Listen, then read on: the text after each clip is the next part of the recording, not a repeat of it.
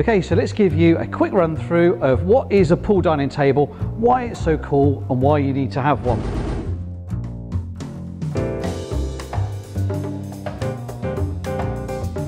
So here is a pool dining table. As you can see, it's a beautiful pool table.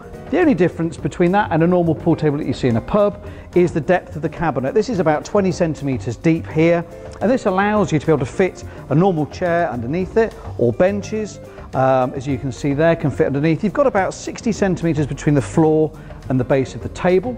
The table itself, the pool table side of it, is just a normal slate bed pool table, so just the same slate, same cloth, same cushions, same pockets as you'd find in a normal pub pool table, so it will play exactly the same. It'll probably play better because it's nice and new, uses the same balls.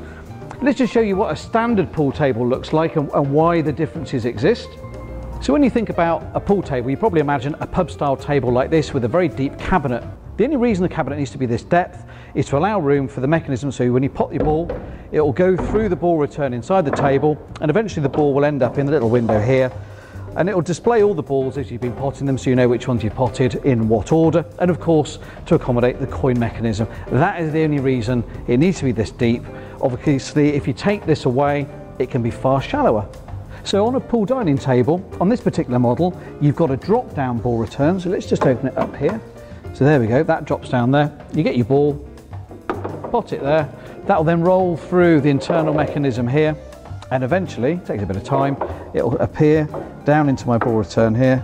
Here it comes, and there we are. And you know, when you want to put the dining tops on, you can put all the balls through here, put them all in there, keep them safe, pop that up, put the dining tops on. So putting the dining tops onto the table is really easy. Best to do it with two people. You can do it with one, but they are a bit heavy. They're easy to place on. They either come in 2 pieces or 3 pieces. And then here I am, sat at the table, normal chair, plenty of space for my legs to get underneath, or you can sit at a bench. So I think benches are a great idea.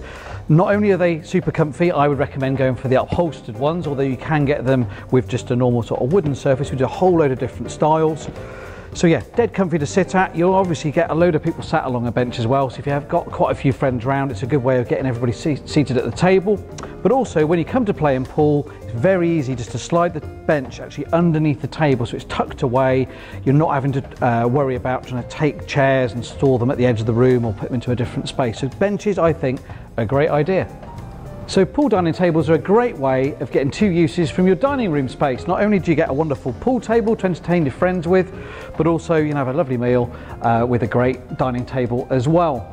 We've done loads of videos about how to choose more of the detail with the pool table, the differences between American pool and English pool, for example, the different types of accessories you'd need, all those sort of things. So check those out for more information, or you can just give our sales team a call, or you can hit us up on live chat, or pop into our showrooms and we'll be able to give you all the information you need, and you can come and pick one here for yourself.